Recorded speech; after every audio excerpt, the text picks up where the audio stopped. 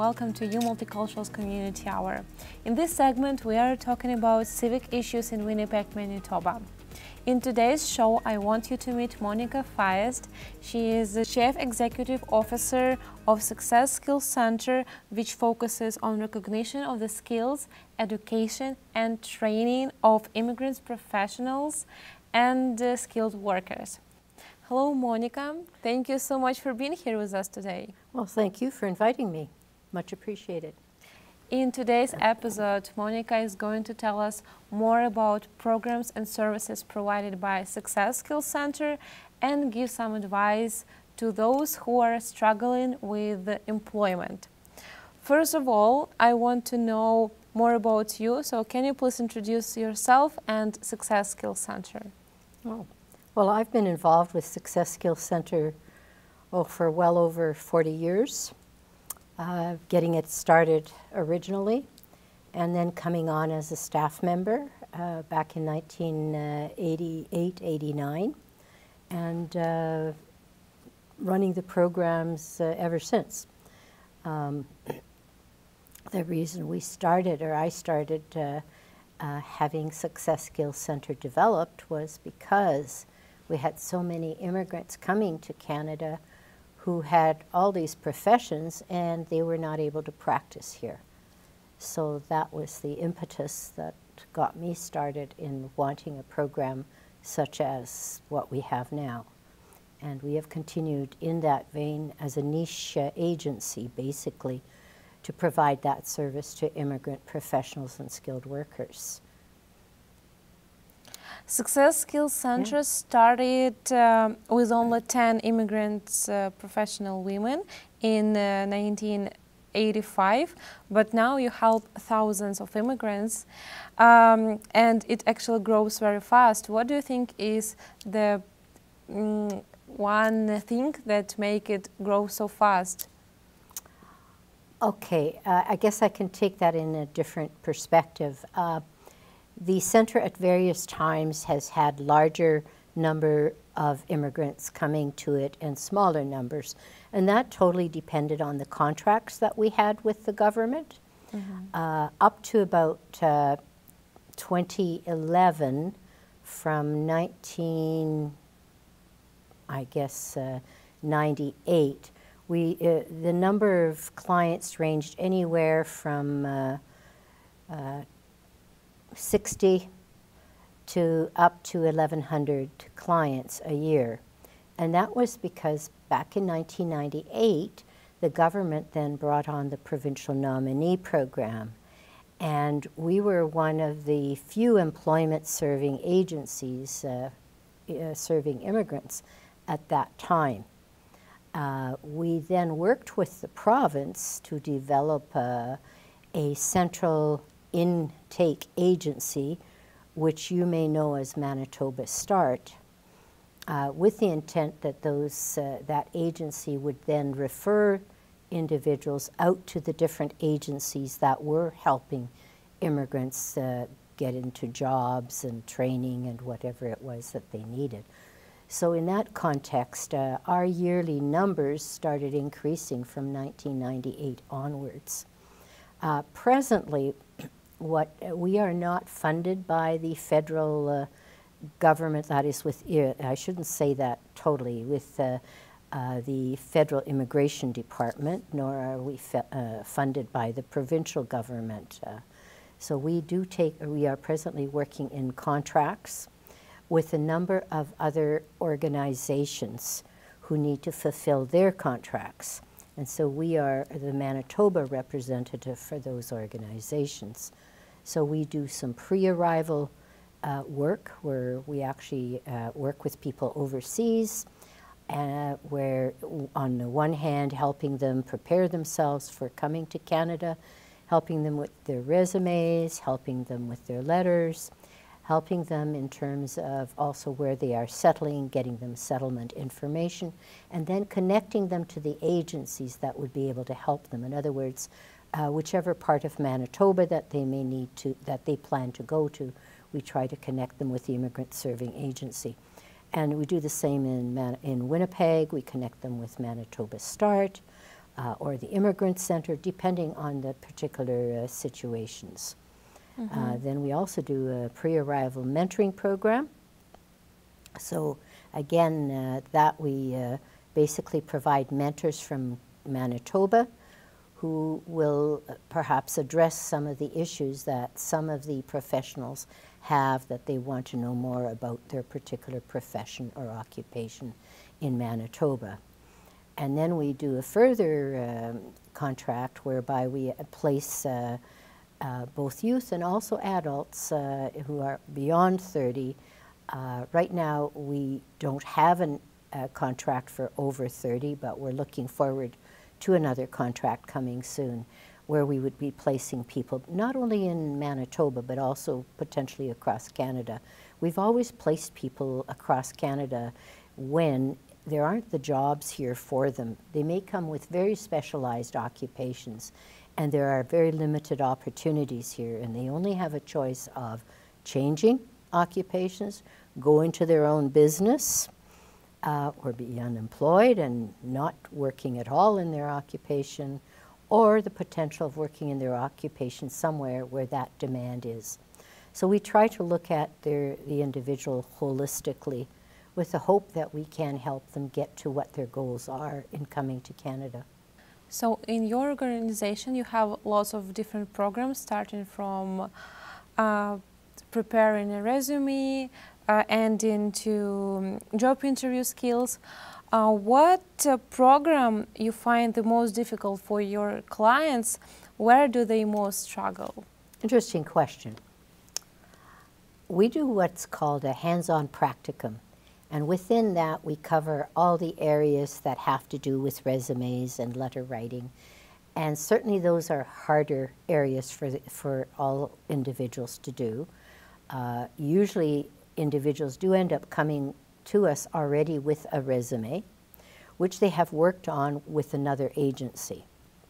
Our job is to focus that resume for the occupation that they wish and ensure that they have a thorough understanding of what those expectations are within those occupations, and also to be able to express within their resumes what it is in comparison, for instance, with the Canadian occupational code, where the basics of that occupation is described.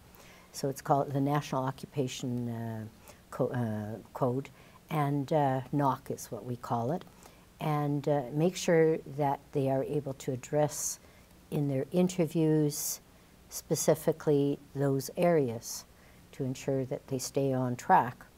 So that's one thing, one area that really needs some work. And the other area, of course, are those things that have to do with the ethics, the behavior on the job, the expectations of a professional in the job.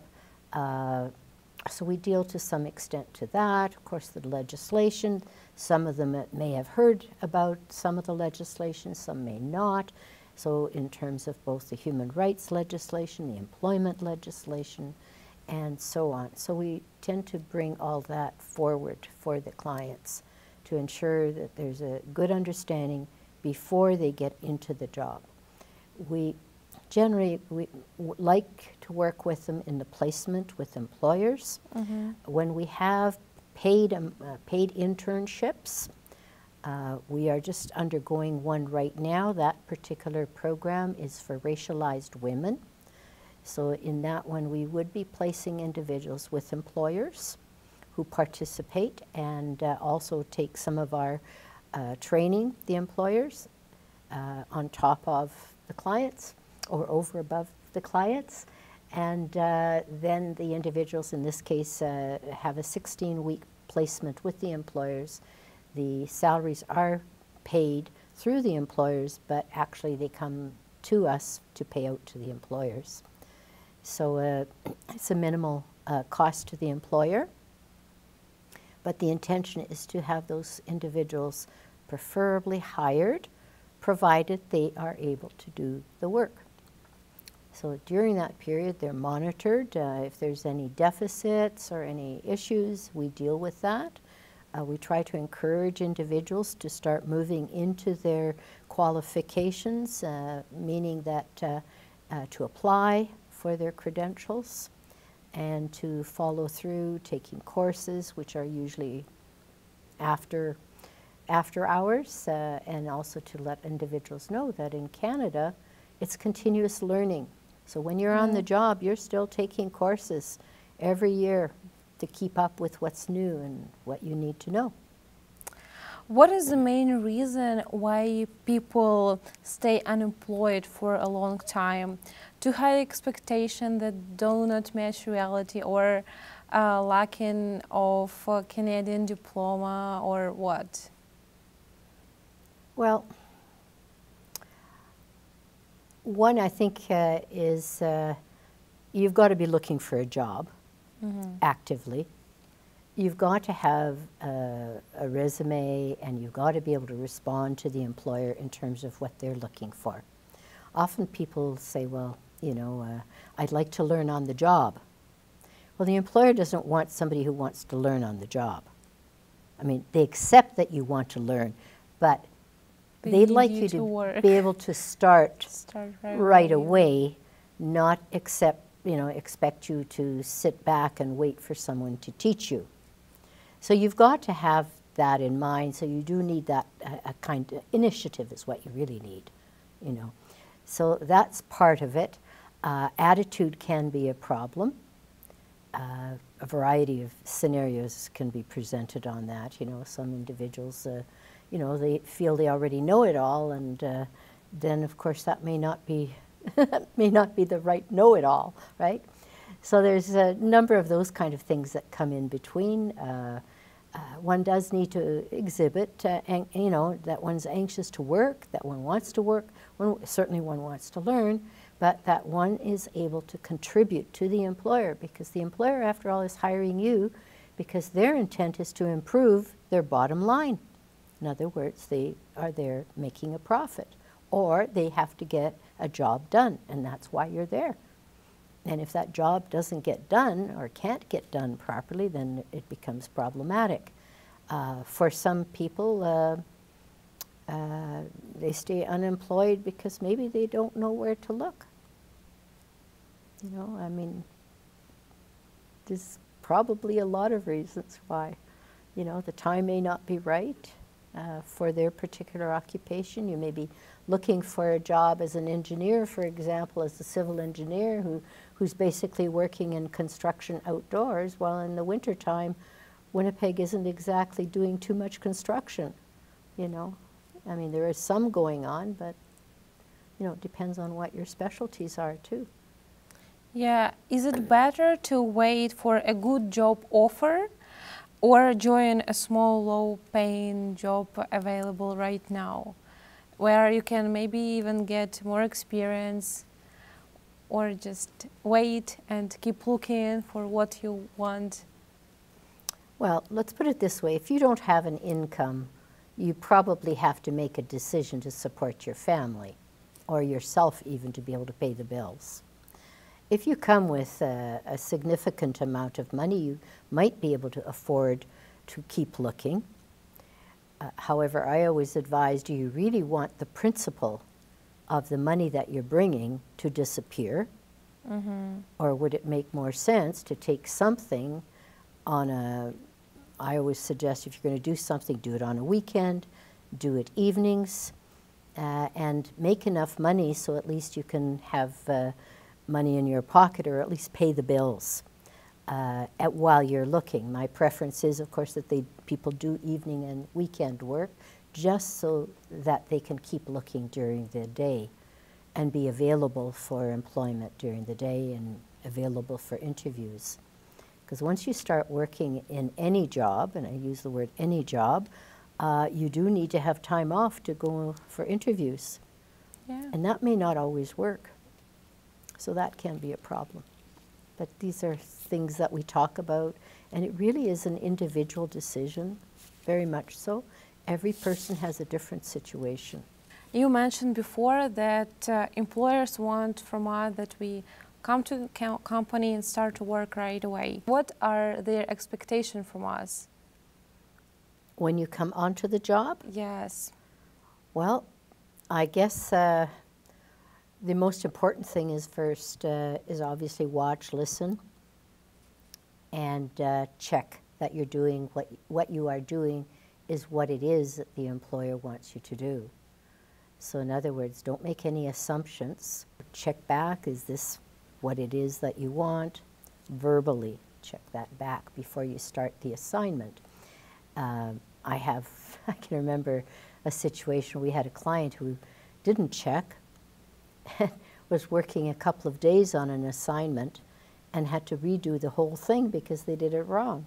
Mm-hmm. So that was a waste of time for both the employer and her. So those kind of things can happen. So it's more important to find out, make sure you're doing it right, that's the expectations, that's what they want, and carry on and go back again and make sure you did it right, you know, and carry on from there. I guess the important thing is to listen a lot and not assume that you know everything, as I said earlier. And even if you do, at the beginning you don't start bragging about all that you know until you demonstrate your competence. That's really what it comes down to. When immigrants come to Canada, they start looking for a job that the same as they have back home, but they found out that employers need experience, but they can't get a job without an experience. And what to do in this situation? Where do we need to get our experience if nobody wants to hire us? Well, there's a couple of different ways that different employers look at it. Experience not necessarily only in your occupation, but just experience in working in a Canadian environment, and understanding, being able to communicate, showing teamwork and your ability to take direction. Those are also very important. So whether it's a related job or an unrelated job that you take, it's still Canadian experience. Now, is Canadian experience really legitimate? Personally, I think it's contrary to human rights. That's my perspective on it. In Ontario, legislation has been passed that Canadian experience cannot be used as a reason for not hiring someone. We don't have that legislation in Manitoba. I will hope that someday we will. In the interim, I think if people have done any kind of work in Canada and an employer says that, then they should be able to say, I do have Canadian experience, perhaps not in my field. You know, I think there are comebacks that you can use. In some areas, it's sometimes very important sometimes to do some volunteering, which also is considered just experience. Even for Canadians, employers expect, you know, that you may have done that you've been exposed to work before. You know, it's as the world gets smaller and communications continue to improve, my hope is that some employers are able to get back, and some do already, to call the former employer, have a good chat with the employer to find out what kind of an individual they are, and so on. Some of the things that employers also expect is that you know the legislation in Canada, and recognizing that, particularly in the professions, the employer could be sued. There's many legal issues that are involved. So it's very important that in your occupation that you're very familiar with what should be going on in your occupation. Sometimes it takes a little while to learn that. Some people I know, they come and I ask them, well, have you checked out the website of the regulated employer, a regulated profession that you belong to? Oh no, they haven't read anything.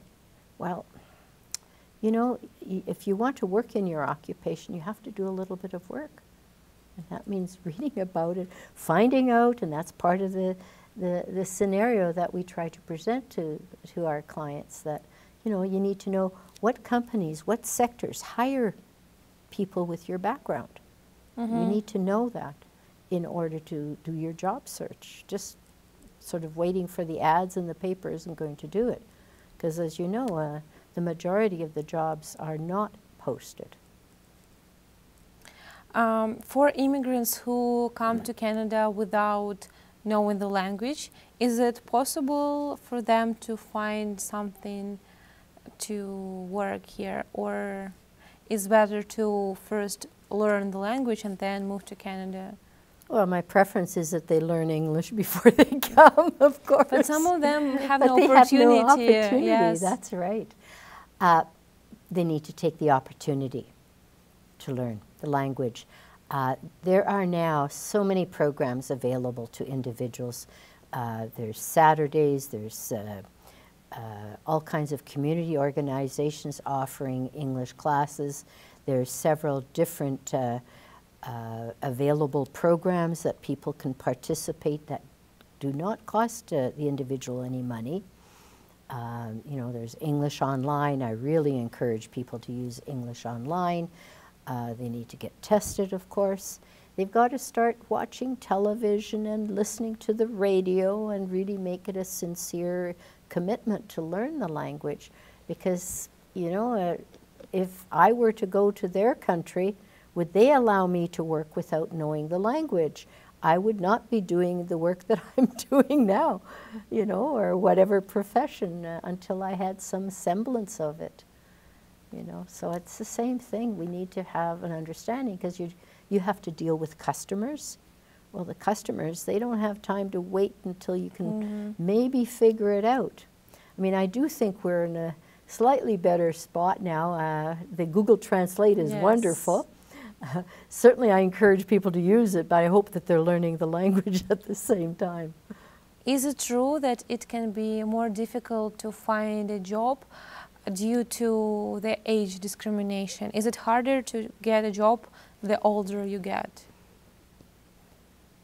My opinion is that it probably is. Yeah, I would say the older you are. I think when you're, I don't know, if you're in your, it depends on your visage, you know. And number two, I don't think people should be disclosing their age in the first place if they're looking for a job. Some people, they do write on their resumes how old they are, where they were born, when they were, you know, all kinds of details that really are not number one, required, or would be considered illegal for an employer to ask. Nevertheless, an employer is able to tell more or less at certain stage of your life that maybe you're a little bit older than what I'm looking for. So yes, I think there are employer biases. I can assure you there are. There's biases, there's gender bias, and I can assure you that there's racial bias and all the other. So certainly that does exist, but I also will tell you, we work with employers, some phenomenal employers, and they are hiring people. They're not making a distinction in terms of race or country of origin, you know. So, you know, I think there'll always be, at least in our lifetime, let's put it that way, there'll always be discrimination. I don't see it being erased. It just is something that is very insidious and unfortunately deeply entrenched with some individuals. So I often consider it's an individual thing. It's not a group, and we have great employers, great Canadian employers. If you check with the Winnipeg Chamber of Commerce, I happen to sit on the employment sector table, and we were very concerned that immigrants needed to reach out, and employers needed to reach out to get employees with the labor shortage. And the Chamber came on with us and agreed to establish the Newcomer Employment Hub. And you may want to interview the Winnipeg Chamber about that hub. But that in itself allows employers to reach out So those clients who are registered with agencies such as Success Skills, Manitoba Start, the Immigrant Center, and a number of other agencies who help immigrants find work, those agencies can refer people onto this hub. And when individuals, even when individuals reach into the hub on their own, which they can, if they're working with one of the agencies, they would list that as the support agency. The purpose of that hub is not only to help people find jobs, but also to provide support to the employers and to the clients who have maybe gotten a job with an employer who reached out through that system. So there are employers, and there are many employers who've signed on. If I recall at a session just the other day that there's well over 80 employers, you know, who've signed on with the Chamber to very specifically confirm that you know, they are totally against discrimination, and they want to change the scene. Everyone wants a job they enjoy, where they feel that their work matters and makes them feel fulfilled. What is the intention key of finding long-term meaningful employment? Well, I guess I will tackle meaningful first. Meaningful can be also a different job than the kind of job that you were in before. And there are individuals who come and say, well, I really didn't enjoy what I did before. I want to do something different. And if they happen to have appropriate background still, there's no reason why they can't switch and change to another position. In terms of long term, I think we need to look at jobs differently today. At one time, people worked their lifetime with a company. That has changed dramatically in, I would say, probably in the last 20, 25 years, easy. Often things are done by contract. Employers have contracts. They eventually, depending on how many contracts they get, depends on how many people they can have, and in terms of support and carrying out those contracts. And when those contracts finish and someone else got a contract, well, they can't, and they're not getting another contract, they're going to have to lay off people. So I think what one ought to look at is you have a specific job, you do the very best that you can do in that job, and when that job finishes, you want to leave with good grace with that employer. You know, in a city like Winnipeg, you really need to think about that, because you're just 1 degree away from somebody else who will know who you are and who will be able to reach back to your employer and so on and so on. So you need to think about those kind of things. But long term, that's becoming less frequent. You know, even government jobs are not anymore long term, in spite of the fact that one assumes they would be. But departments can change, they can be downsized, the government decides, gee, we don't have a budget for this, that, and the other, and you may be on layoff, and people have been laid off from the government jobs. You know, so everywhere there's been shrinkage. And automation, of course, is part of that also. You have said that after some time working on specific area, specific position, people realize that they don't enjoy their work anymore. But a career transition can be one of the most challenging. How to help yourself to get closer to realizing new career goals? Well, I guess you really need to, the first thing you really need to do is always look at what is it that you really like to do. What do you really enjoy? I mean, it comes down to the basics of, do you like to work inside? Do you like to work outside? Are you more sports-minded? Or are you more sedentary? In other words, do you like to sit more than you like to stand. All those kind of things are factors in terms of what you like and don't like. Aside from that, do you like to do paperwork or do you not like to do paperwork? You know, do you like to be in the public eye, or maybe you'd rather not be? So those are all, you know, you need to know your personality.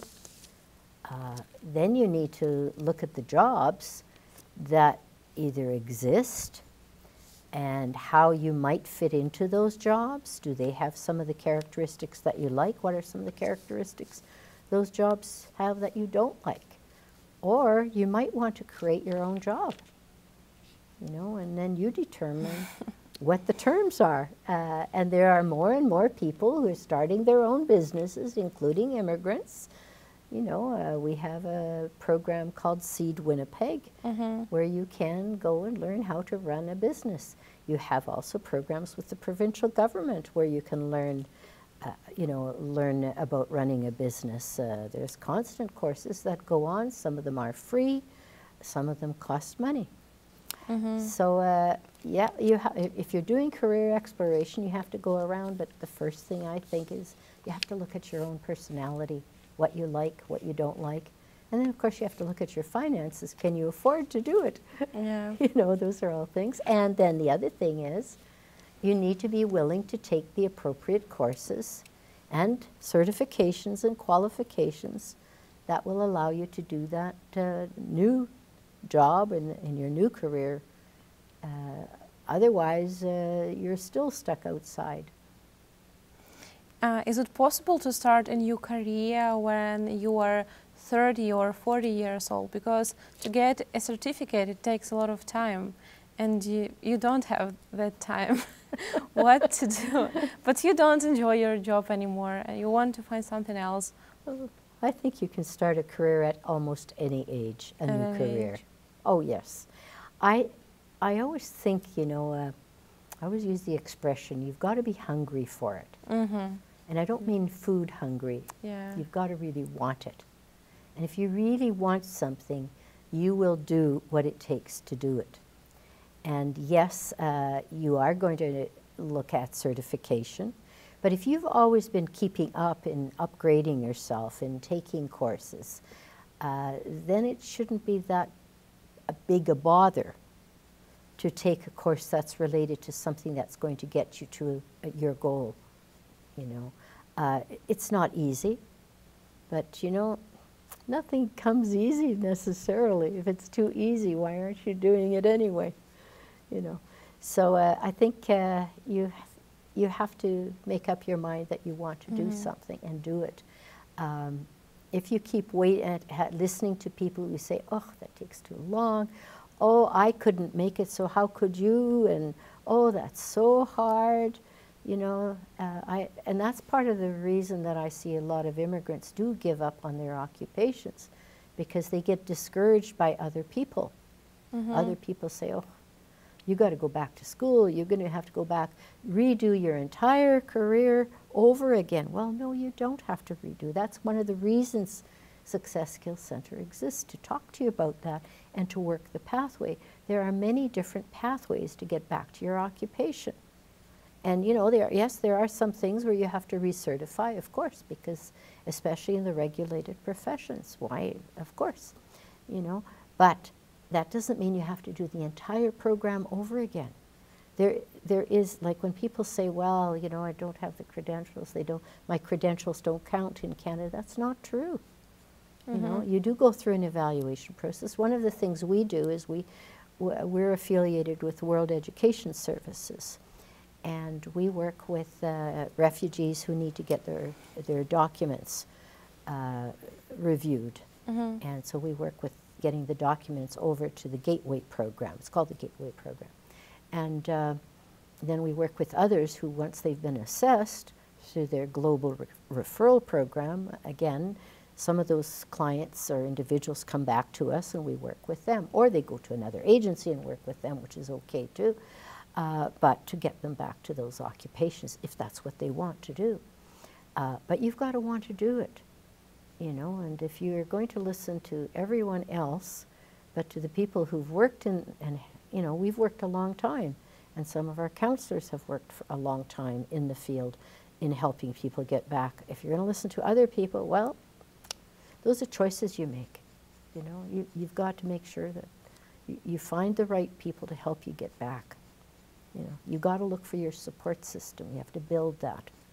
People who believe in you. You have said that to find a meaningful job, you have to understand where do you want to work, where do you see yourself. Were there the situation when people come to your organization and don't understand where they want to work, what do they enjoy? That's probably the beginning of the conversation that we do with them when they're talking with their counselor. That's when that search begins. And we may suggest that they take some interest inventory tests. You can do a lot of those kind of things now for free on the internet to see what your interests are. You can work with the counselor to see, okay, based on what you've already done, what is it, did you like, did you not like, what else could we do with that, what other occupations are relevant, and so on. Those are things that you work out with a counselor, and you need to talk to somebody who doesn't have, how can I say it, a vested interest in you not to succeed. You want somebody who wants you to succeed in whatever you pick up. And that's what we're all about as employment agencies. We want people to get into jobs. We want employers to get good employees. You know, we want our employers, we'll call them ours, but they belong to everybody, to be happy with the clients that we send to them because that they're well prepared and interested in doing the job. Are your clients satisfied with the job you found for them? Were there the cases when they refused to work there? Well, sure, we have clients who probably aren't happy with us. I mean, that's normal, I think, to some extent, right? There's always going to be someone who's not happy with because they have different expectations. Or they may not be happy with what we said. You know, we may have said, well, it doesn't work that way or whatever, and they insist that it does, and sometimes you just have to say, well, sometimes you have to let the client go. You know, and sometimes the client may decide they have to let us go. So, I mean, you know, we probably make, we make mistakes too. You know, we misunderstand sometimes too, I'm sure. You know, we're only human. But I think we work in a field where we really want to help, to try and help the client get to where they want to go. We don't have the goal to where they want to go. They have the goal. It's not us who find the job, ever.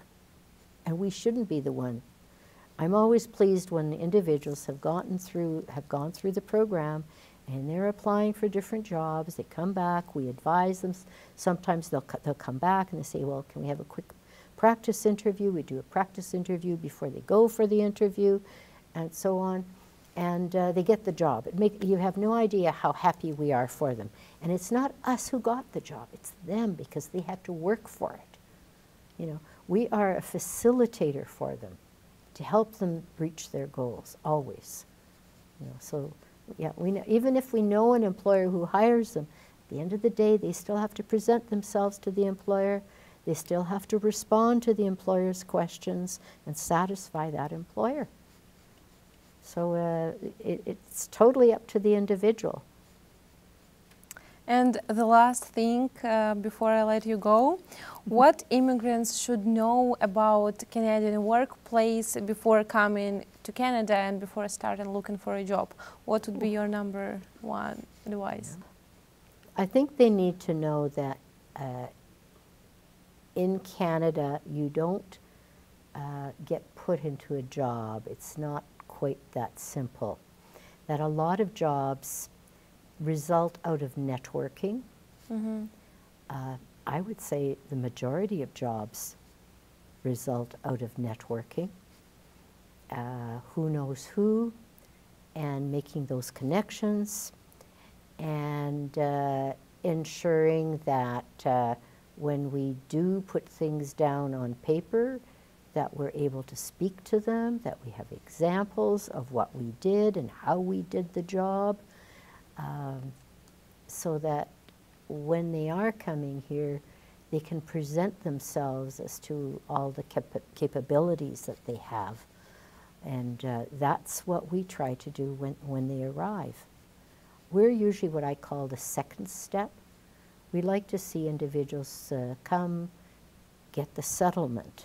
The odd time we do have people coming and they arrive from the airport almost at the center, and you sort of say, well, they haven't yet experienced the life in Canada. They haven't got their housing settled yet, and then when they want to start working, but they have to take care of all these things still.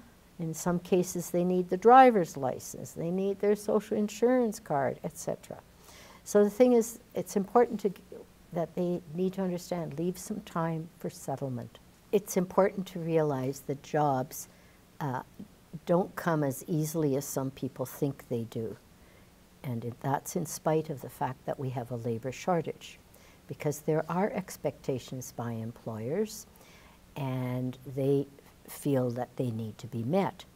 Now, agencies such as ourselves and other employment service agencies, certainly we play a role in getting the employer to understand some of the experiences that individuals have and how they might fit into their workforce. So that's a role we play when we're looking for jobs for individuals. And again, I guess one could say, teach individuals and how they need to respond to some of the questions. Thank you so much, Monika. I think with that we're going to conclude our today's discussion. Thank you so much for coming in and sharing this information. Hopefully your advice will help a lot of people to finally find an employment. Well, hopefully so, and thank you very much for inviting me again. And thank you our audience for joining us today. We hope you enjoy it. If you like the episode, please like, share and subscribe to see our upcoming episodes.